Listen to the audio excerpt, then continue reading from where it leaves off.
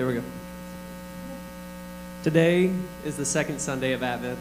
The word Advent means coming because in this holy season, we prepare for the coming of Christ, both his first coming as a baby born in Bethlehem and his second coming at the end of time. To help us prepare for Christ's coming, we light the candles on the Advent wreath.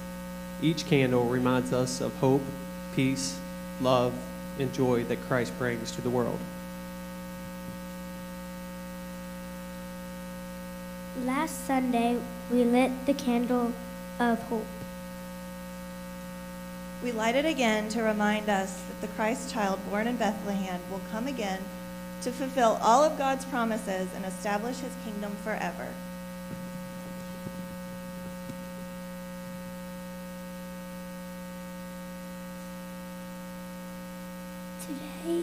Today we light the candle of peace. The prophet Isaiah called the Messiah the Prince of Peace, and Jesus taught people to be peacemakers and said that they shall be called the children of God. Christ brings the peace that passes all understanding and will bring everlasting peace when he comes again. Let us pray.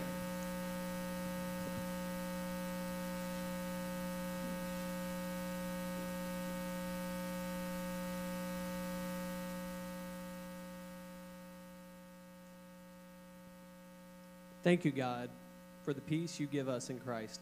Help us to worship you, to listen to your word, and to do your will by being peacemakers. In Jesus' name we pray.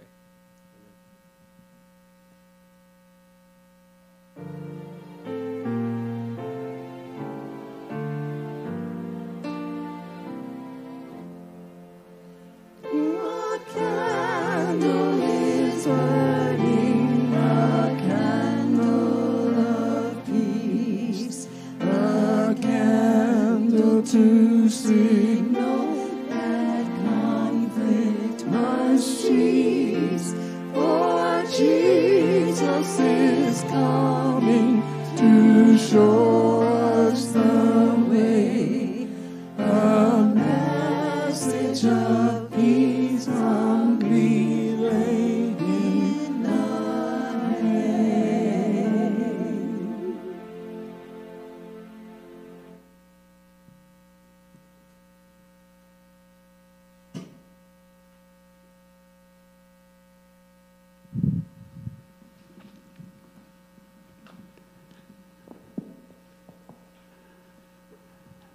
Amen.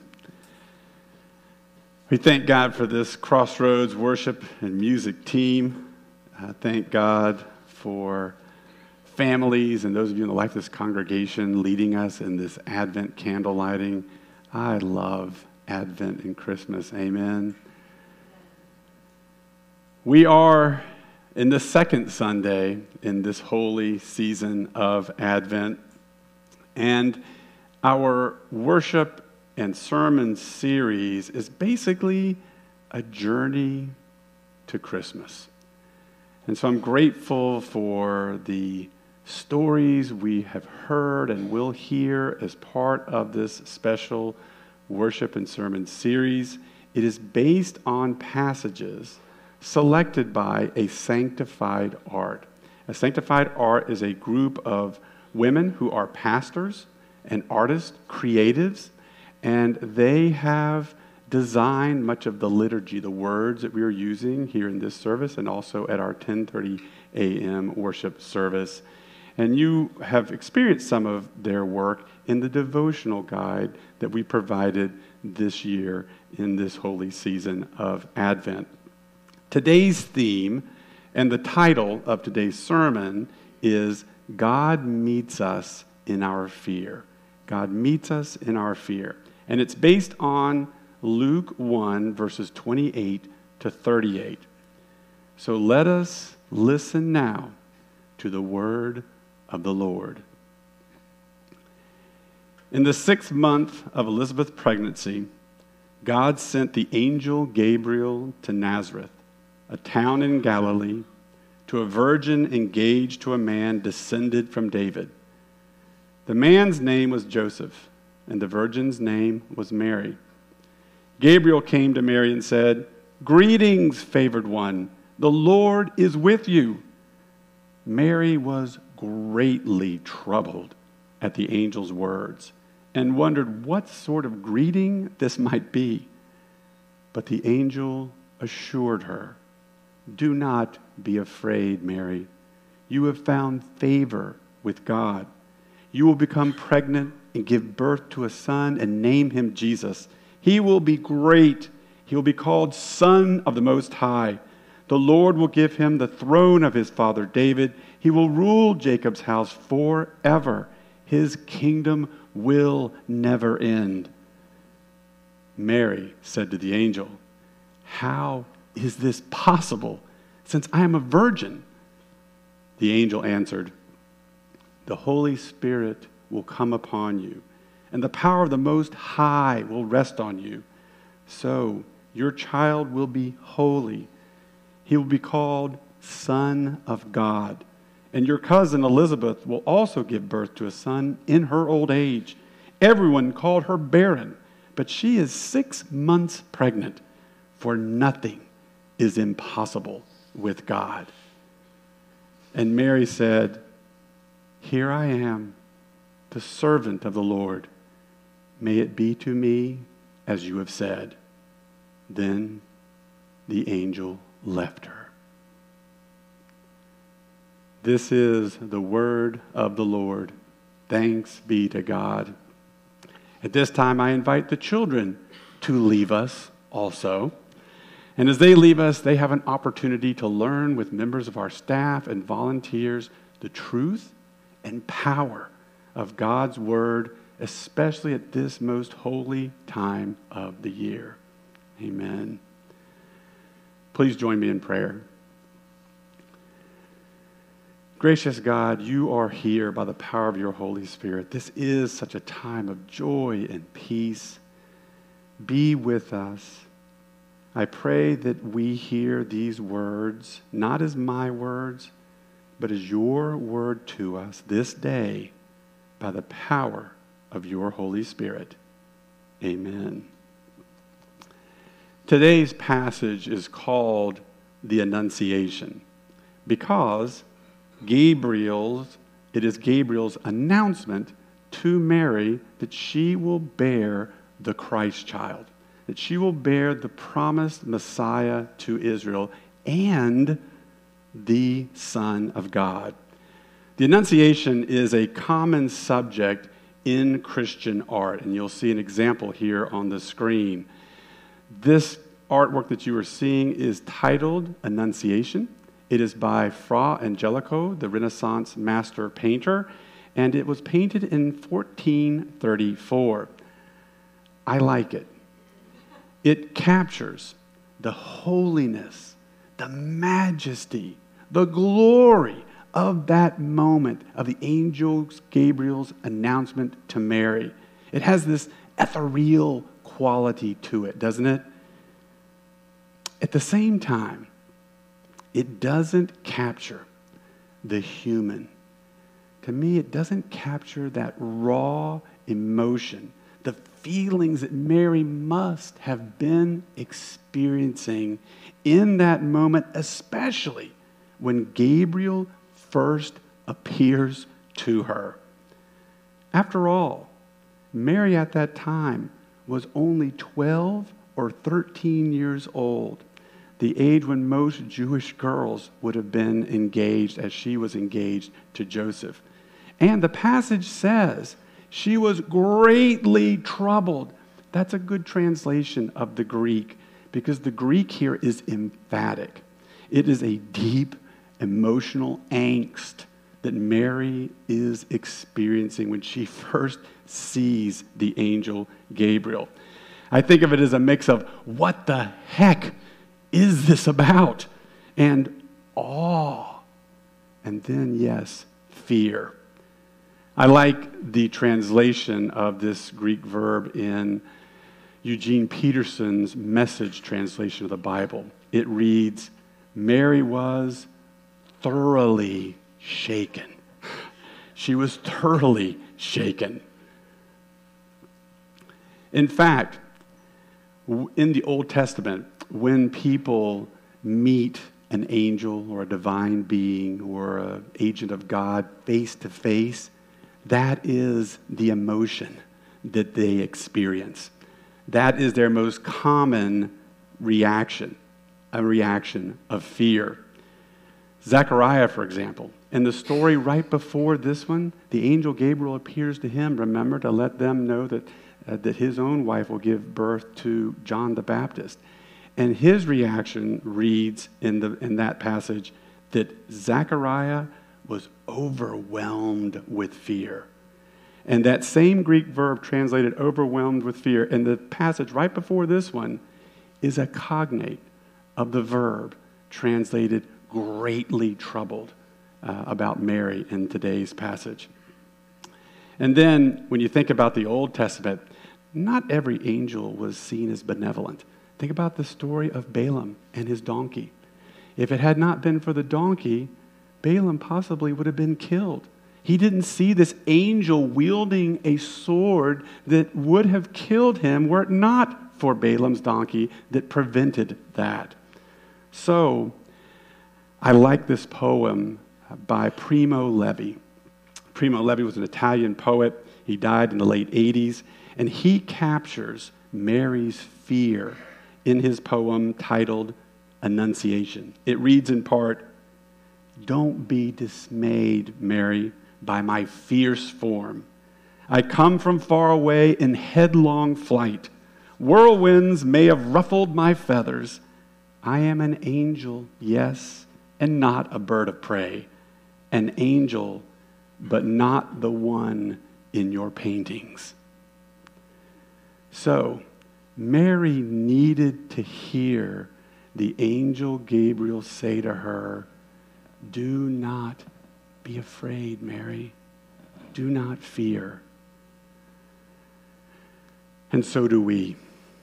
We need to hear those same words, because fear is one of the most basic human emotions. In fact, in psychology, as some of you know, when they name the most fundamental 6 or 8 human emotions, fear is one of those. It's innate and universal. It's hardwired into us as a species to fear, especially fear our enemies. And it's evolved, obviously. So it's evolved in us as a species. So there is always something to fear, right? That's who we are. We have that built into us. Some to help us survive. Doesn't mean we should fear. Doesn't mean we will fear. But we know it's there. It's in us. What about you? What is your biggest fear? Or what are some of the fears that keep you awake at night? In a recent survey of parents in the United States, about a third of them said that they were extremely worried about the possibility of a shooting at their children's school. An additional 40% said that they were somewhat worried about a possible shooting at their children's school. So 7 of 10 parents in the United States in a recent survey have this fear. Maybe for some of you here, it's one of your biggest fears for your own grandchildren or children, or for students. I've heard students say it is their biggest fear. Of course, the death of a child is a parent's worst nightmare. And I know some of you in this congregation have lost a child. You know how horrific that loss is in your own lives. And in some moments of my life, that fear, the fear of the loss of a child, rears its ugly head in my own life. One of my biggest fears, though, is the fear of death and dying. It's not something I think about much, but it's there. I sometimes have that fear too, especially dying. Not so much death, but dying. Henry Nouwen was a Roman Catholic priest, just a gifted Christian writer, and he's been a mentor to me and so many others. And in one of his books, he talks about our fear of death and dying. He writes, "There's much death avoidance in our culture. When someone dies, for example, we say, 'He passed away,' or she left us, not he or she died. We deny death, he adds, and we hide it from view. And he's talking about how in earlier generations, the family would many times prepare the body after the person had died, but we don't do that. It's whisked right to the funeral home. It's hidden from the sight of children. We don't want them to see that. And then now in writes, it's not just death that unsettles us, of course. It's the process of dying too. Can you get an amen? The slow deterioration of body and mind, the pain of a spreading cancer, the prospect of burdening friends and family, an inability to control our movements, a tendency to forget recent events or the names of family, the suspicion that loved ones tell us only half the truth to protect us. All of this, he says, understandably frightens us. And then he ends, no wonder we sometimes say things like, I hope it won't take long. I hope I die of an unexpected heart attack and not of a prolonged disease. I know I've said that myself. Yes, death and dying is one of my biggest fears at times. In the dark of night, that's sometimes when it will hit me. And my bet is that every one of us at some time in our lives has had that as one of our biggest fears. You'll be glad to know I'm not going to end on this heavy note. There is good news. Very good news. And the good news is that God meets us in our fear. God meets us in the fears we have in our lives and gives us the courage to face those fears, even the biggest fears that we have. God does this for Mary. I imagine the angel Gabriel seeing the dread on Mary's face. He's just said, greetings or rejoice, but then he sees the dread on her face. And he doesn't say, fear not, Mary. No, with gentleness and compassion, I imagine him saying, Mary, you have nothing to fear. Do not be afraid. God has your favor at his heart. He is with you. Then he explains to her how this will occur, and he answers her very good question, how the heck is this possible? He answers her question, and in the end, she then has courage. The courage to be able to say, yes, here I am, the servant of the Lord. May it be to me as you have said. And I don't imagine at that point, and we shouldn't imagine at that point, that Mary is some fearless superheroine. No, she probably still had fears in her heart. I think, for example, she might have been thinking, what will Joseph think? What will my parents think about this? What will people here in Nazareth think about this if they learn about this? But she believes at that point that God is on her side. She believes that God will provide, believes that God is with her, that God is at work literally in her to be able to fulfill what God says he will do. As one scholar I read wrote, Mary is promised God's powerful presence for this call. And we can see her courage in the very next story. As what does she do? She heads right to her cousin Elizabeth's house and celebrates this good news of what has occurred in her life. She is able to express that courage that she has been given by the power of the Lord and sing her Magnificat, sing that song that we celebrate at this time of year. How about you? How has God met you in the fears that you have in your own life? And how has God also given you the courage to face those fears in your own life? God met me in my own fear, has met me in my own fear of death and especially dying. As I said, it sometimes wakes me more in the middle of the night, And thankfully, the last several times that's occurred, I've been able to remember the promises of God in the Bible. I think, for example, of Paul's words, nothing in life or in death will ever separate me from the love of God in Jesus Christ my Lord. Yes, the resurrection, but even more than that, I think of Paul in Philippians where he says, if it's your will, God, I would be here on this earth and serve you, and yet I know it's better to be with you in your nearer presence.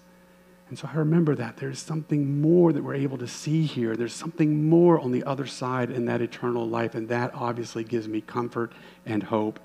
And then I think of words offered by people like Frederick Buechner. He died back in August, and I've appreciated his writing as a Christian, as a Presbyterian. And so I want to read an excerpt from one of his books and how that has helped me also in those dark nights. It's a little book where he defines words that matter to us as Christians. And one of the words that he defines is dying. Not death, but dying. And he likens dying to flying. And when he does that, he says it's like we are in a crowded, noisy, and frenetic airport. He said, imagine the babies crying and all the frenetic energy you can think of. And it's also on a day when it's snowing and sleeting. It would be dangerous to fly. And then he writes these words about dying and that definition in his book. The runways show signs of icing. Flight delays and cancellations are called out. When you finally board the plane, you peer through the windows for ice on the wings and search the faces of the flight attendants for anything like the knot of anxiety that you feel in your own stomach as they run through the customary emergency procedures. The great craft then lumbers its way to takeoff position. The engines shrill.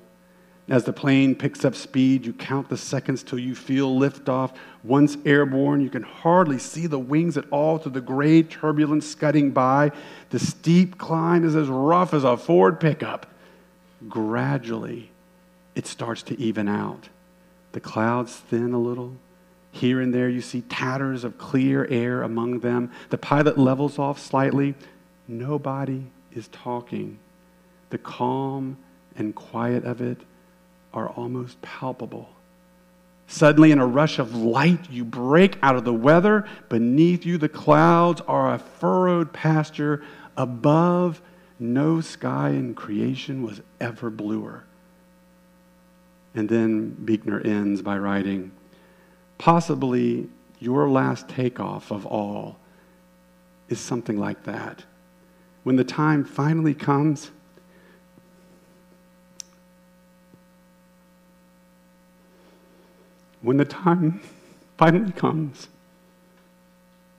you are scared stiff, to be sure. But maybe by then, you are just glad. Maybe by then, you are just glad to leave the whole show behind and to get going. In a matter of moments, everything that seemed to matter stops mattering. The slow climb is all there is. The stillness, the clouds, then the miracle of flight. As from fathom upon fathom below, you surface suddenly into open sky, the dazzling sun.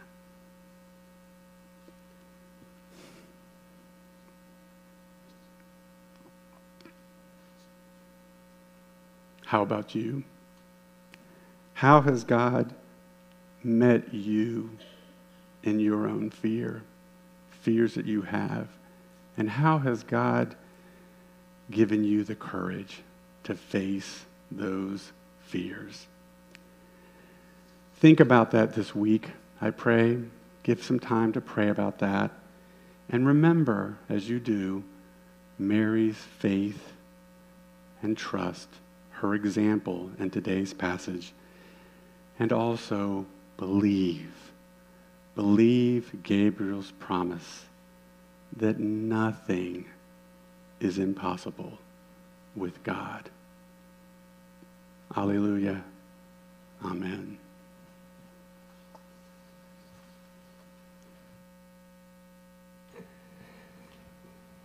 Thank you.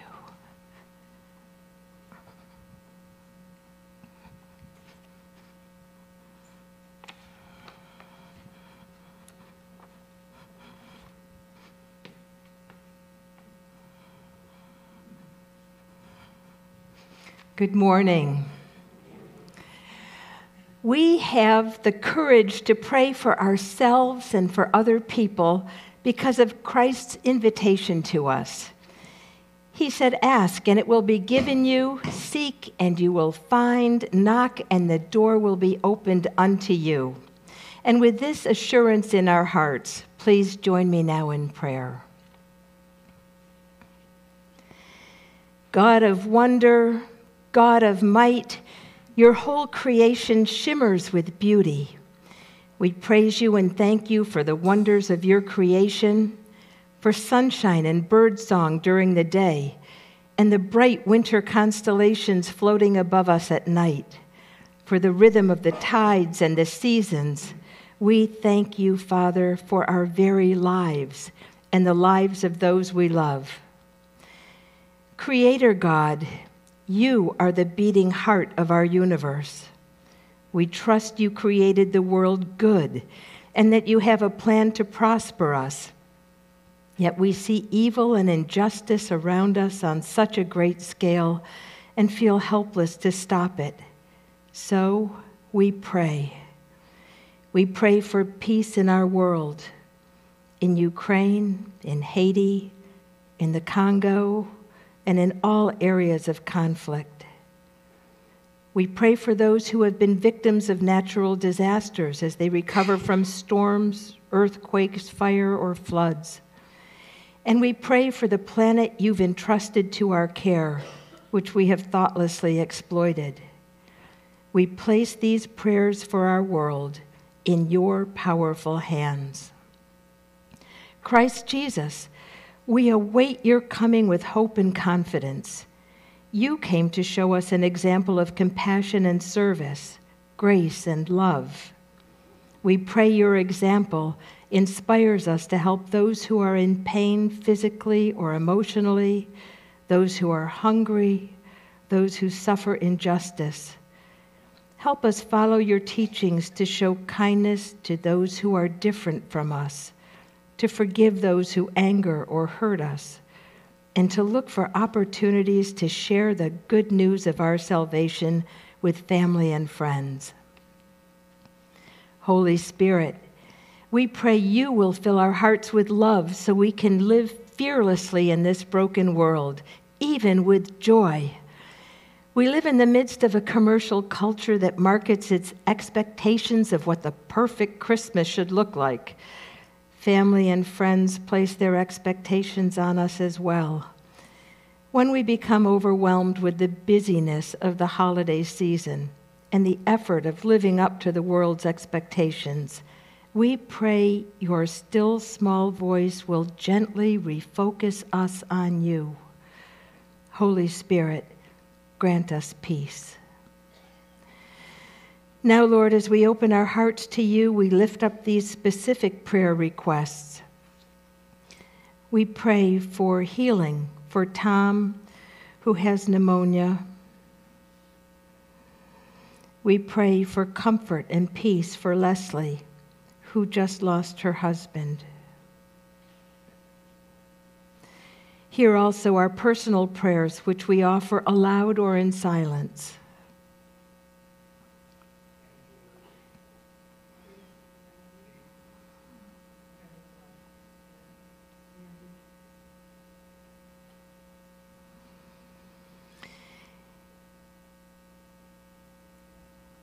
Guide us, Lord, by your Holy Spirit, so we may, like Mary, overcome our fears and confusion by trusting that you are with us always.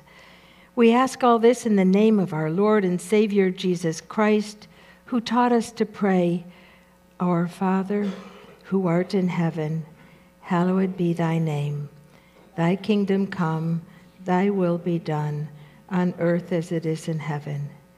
Give us this day our daily bread, and forgive us our sins, as we forgive those who sin against us.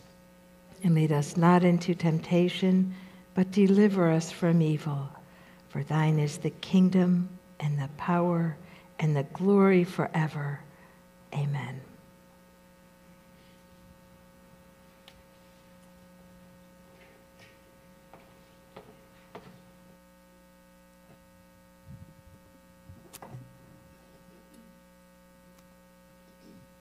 Our giving, whether it's our time, our talent, our treasure, is an act of worship.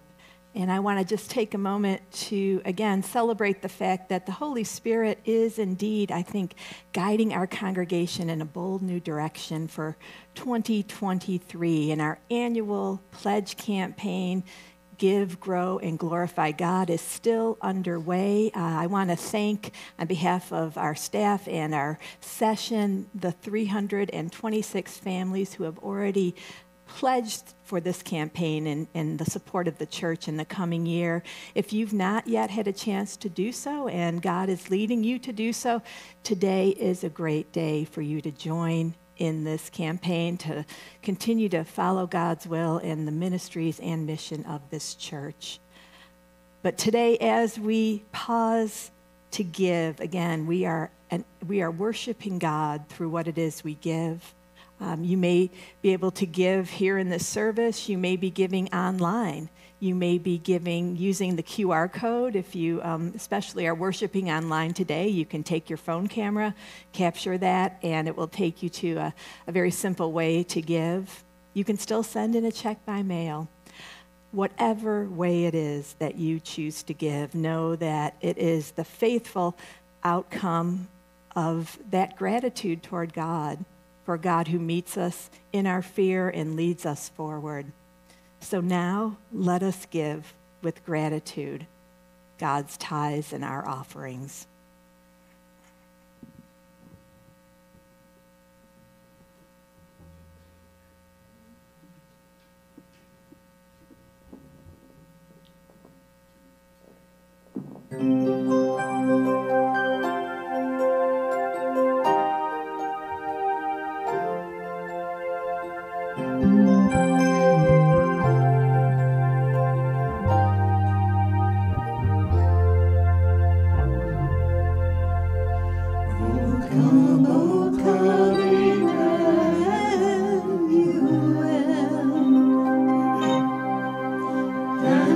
Some captive Israel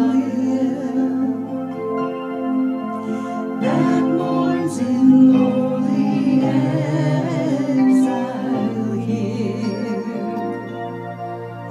until the Son of God appear. Rejoice, rejoice, Emmanuel shall come to thee, O Israel.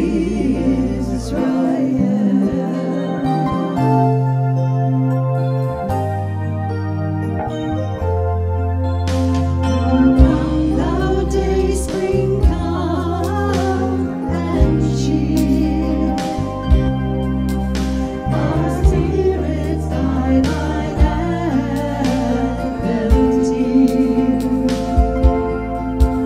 Disperse the gloomy clouds of strife, and death's dark shadows put to flight. Rejoice, rejoice, Emmanuel shall come to thee, O Israel.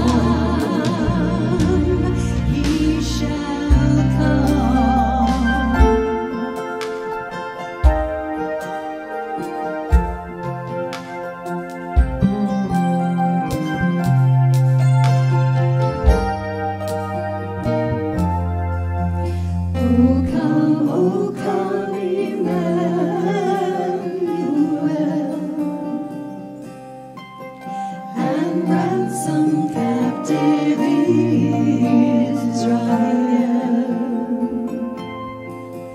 that mourns in lowly exile here, until the Son of God appear. Rejoice, rejoice, Emmanuel shall come to thee, for Israel. Rejoice, rejoice, Emmanuel shall come to thee, for Israel. He shall come, he shall come, he shall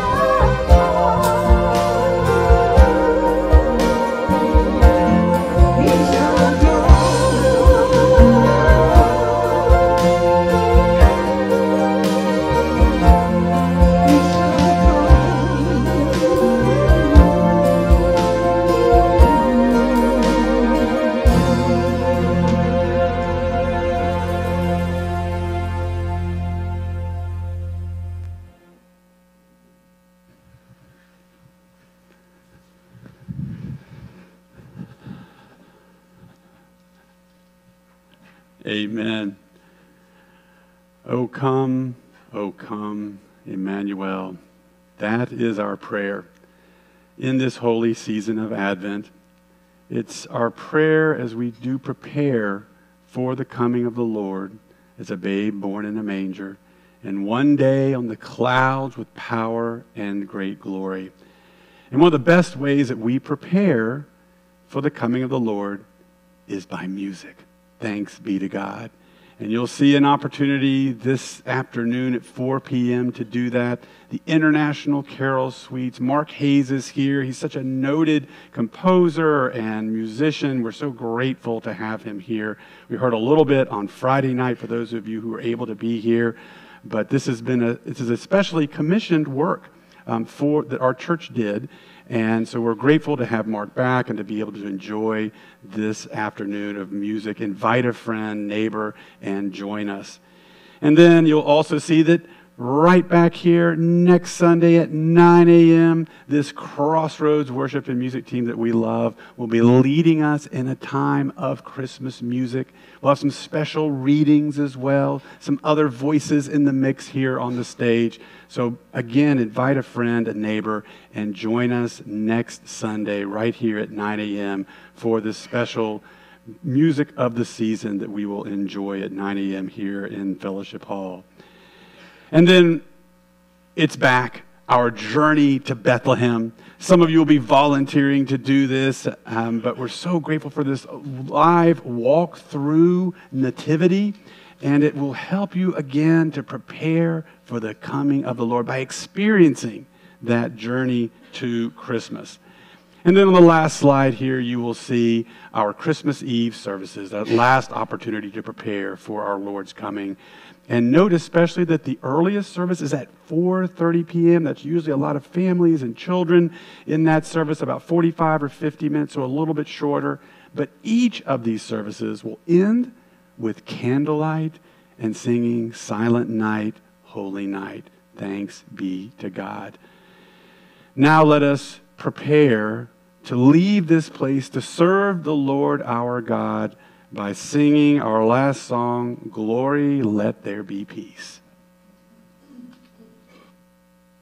Please stand and join us.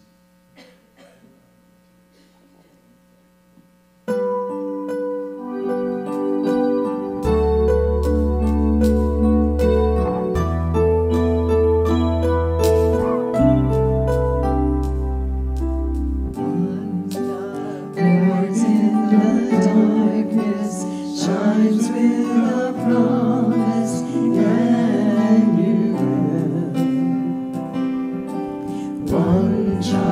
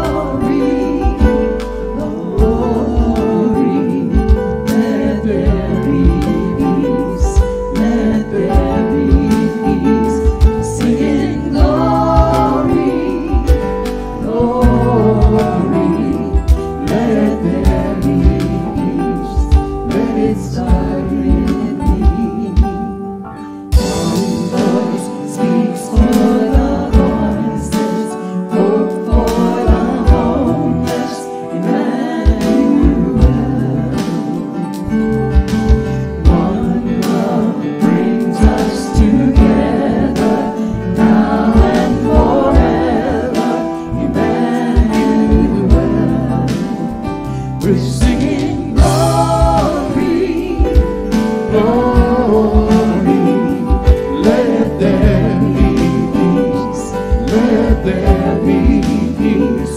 Singing glory, glory, let there be peace.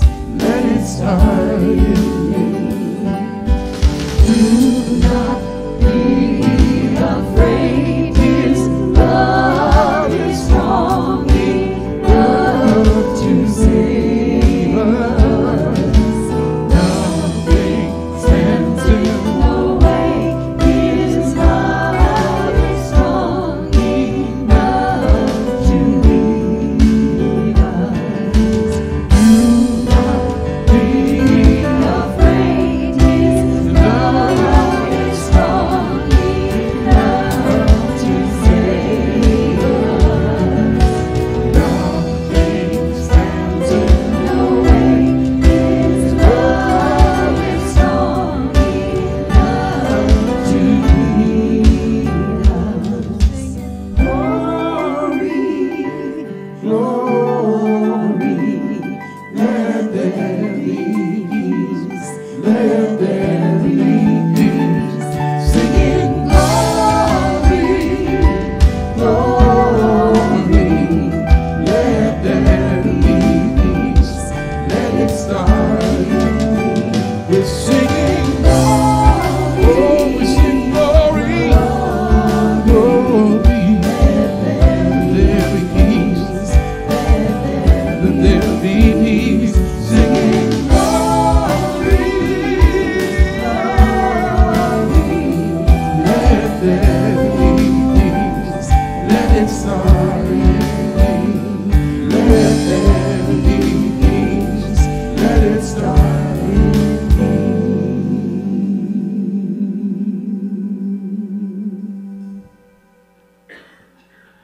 Amen. With that peace on our hearts, how has God met you in your own fear or fears that you've experienced? And how has He given you the courage to face it? Do think about that. Pray about that each day this week as you move through this week. And have in your hearts as you do that example of Mary, her faith and her trust, and those words, the promise of the angel Gabriel that nothing is impossible with God. And all of God's people said, amen. And go in peace.